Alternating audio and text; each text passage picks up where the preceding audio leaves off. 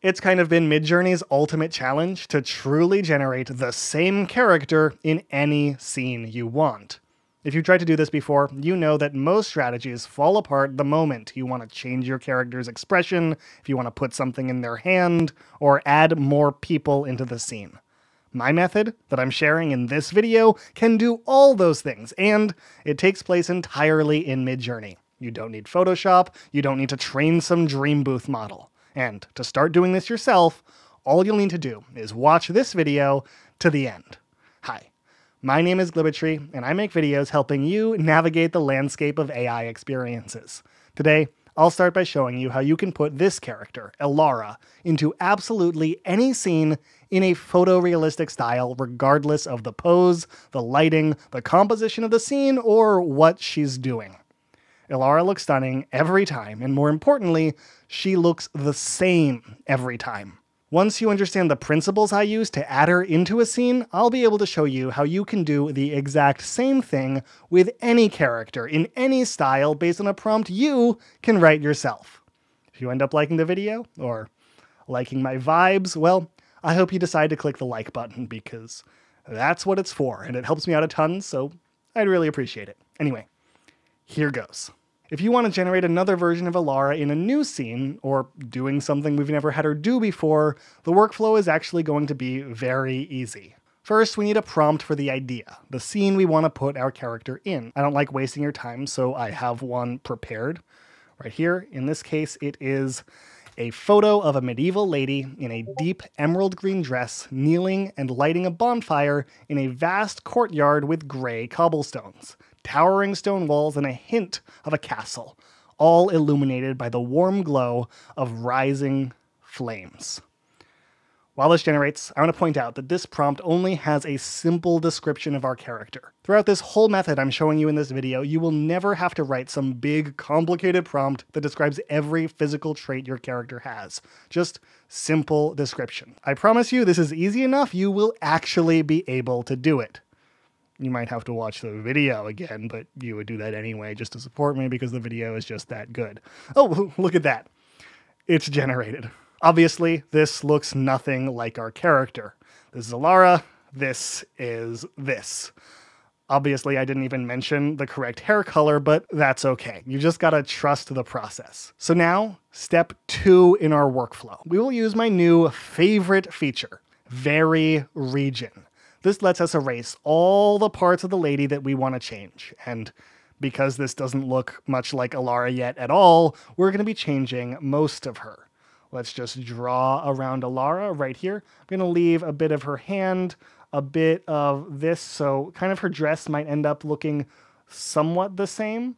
But I'm mostly removing everything we've got here. I want to show the anatomy of her leg and go like this. Essentially, these are the things that Midjourney needs to figure out the lighting and the pose. And since hopefully I wrote a good enough prompt to start with, these parts here look enough like Elara that we shouldn't have to do this more than once. Now, as always, we're going to have to write a prompt. This prompt will need to include everything we need to make sure that Elara looks correct. Watch how easy this is. In here, I will type -ELARA, --Elara. This, of course, is the prefer option I set up to make sure this goes as smoothly and as easily as possible. Now I'll add a little bit, just a touch of detail. Elara is, let me paste this in, kneeling and lighting a bonfire illuminated by the warm glow of the rising flames. And now we click generate. You'll see here my --Elara got replaced by more than a prompt, but actually a combination of an image prompt and a text prompt. So what I have here is 5 reference images of the character. You'll notice they each have slightly different lighting, angles, and poses. These images here help ensure that Midjourney knows exactly what I want her to look like. And because Midjourney prescribes equal weight to text prompts, this text here, a photo of a medieval merchant girl with red hair, a green dress, and an off-white blouse, this part is to make sure the image prompt does not conflict with the text prompt, and it gives us the highest chance of generating at least one variation that is exactly what I want. So yeah, doesn't she look great?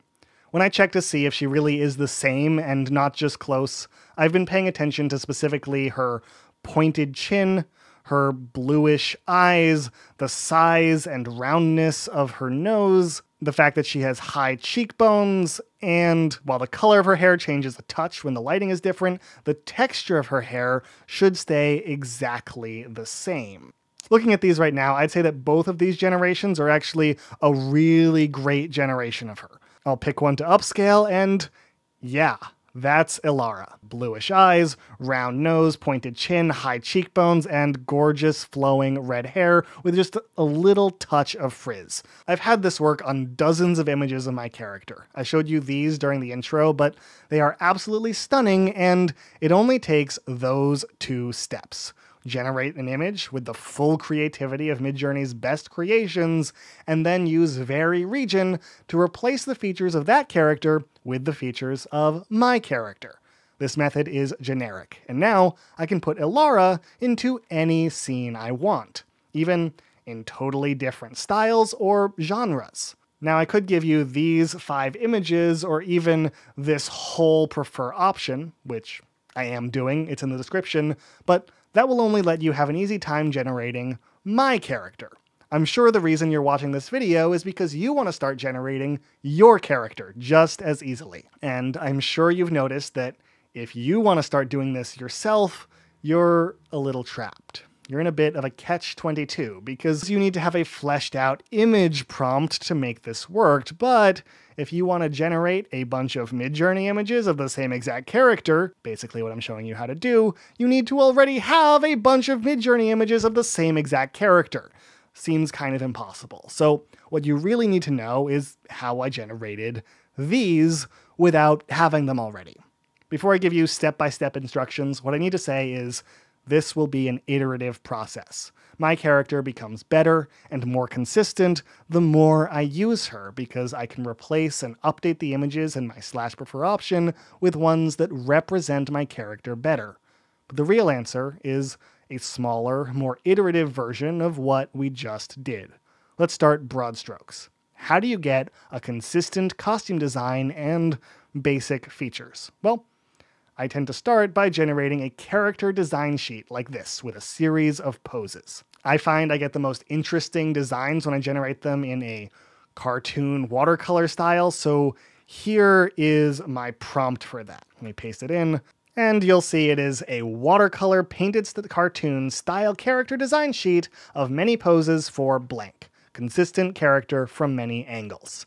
And this time, we'll do a purple alien, just to show you how generic this concept is, and that you can do it for whatever character idea you have. So we'll paste in an alien creature with purple skin, tiny ears, and fluffy black hair. We'll see how this looks. I add a little quote there from where I pasted it, and generate the image.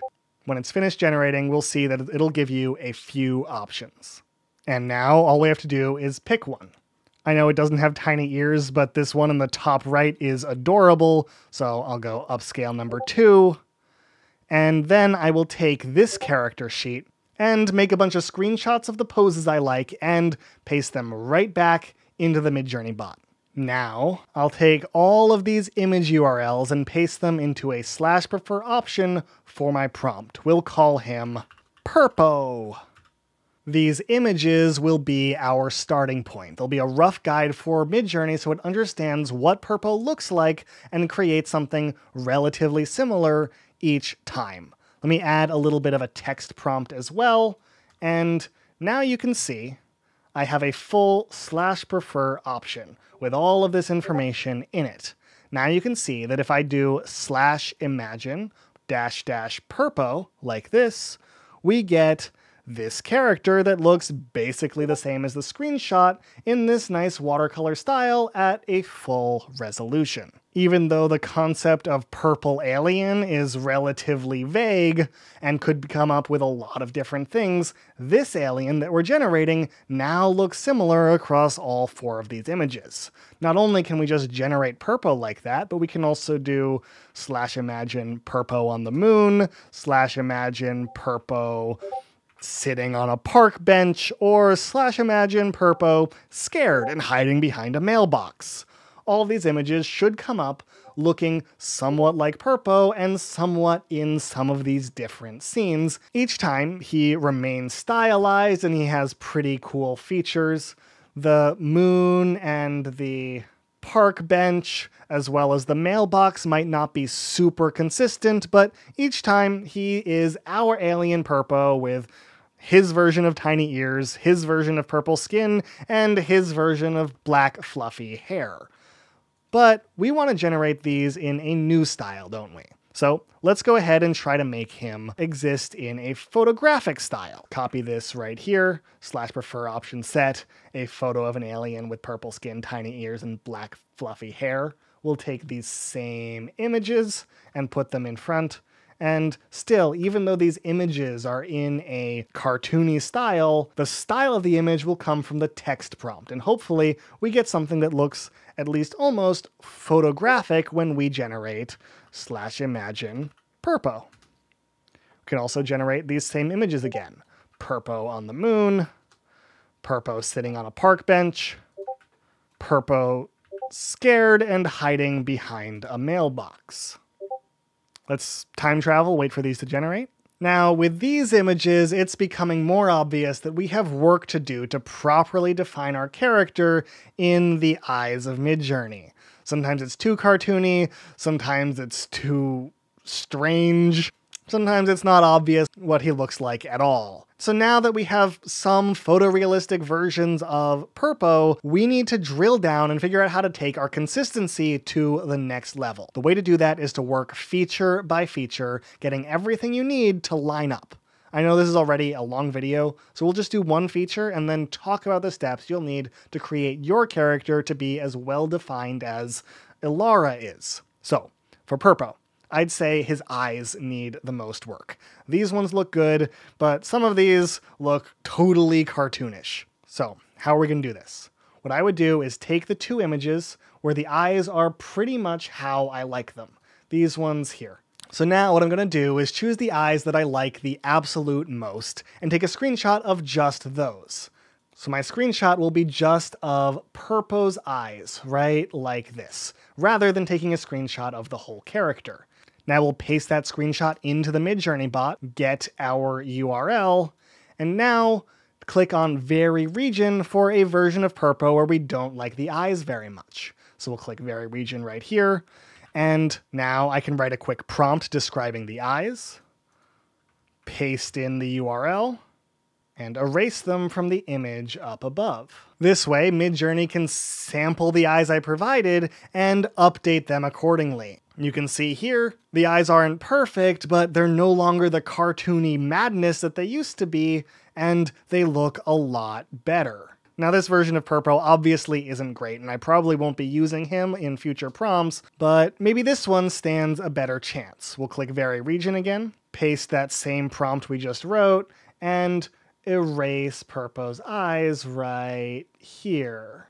And you can see this one here is also a huge improvement. Now we have 3 photos of Purpo where all the eyes are the same. So we can update our prefer option with new URLs. Grab this guy, and this guy, since they all have eyes we actually like. Why not?